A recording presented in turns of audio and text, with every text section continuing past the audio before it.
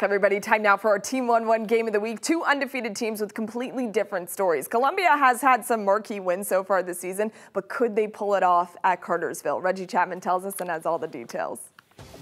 In our Team 11 Game of the Week, Columbia looking to try to pull off an upset against Cartersville, a team that hasn't lost at home in the regular season since 2011.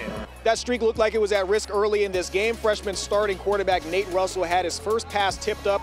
Darius White would come down with it for Columbia, but they would punt on that drive. Cartersville wouldn't punt for the rest of the half. Nate Davis, long throw, this time caught by Jamari Bryce for the first down on the sideline, and then Malachi Jeffries would punch it in a couple of plays later to make it 7-0. A little bit later in the first quarter, Russell to Bryce again. Check out the great one-handed catch to get the Purple Hurricanes into the red zone, and then back to the ground as Jeffries for another score, 14-0 Cartersville. The defense would come up big a couple of times as well. Second quarter, Turner Abernathy with the interception there. That would set up a touchdown. Then a little bit later, right before the half, center snaps the ball too early. Cartersville recovers, and they would capitalize. Bryce again, this time the big catch, and then into the end zone. As Cartersville gets the win, 42-0 was the final. I thought we started faster, played clean on both sides of the ball, and great sense of urgency of practice all week.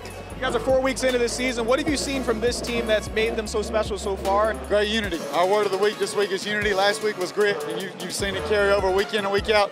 A tough team that's in there together. Up next for Cartersville, they host Heritage at home before beginning region play on September 30th versus Calhoun.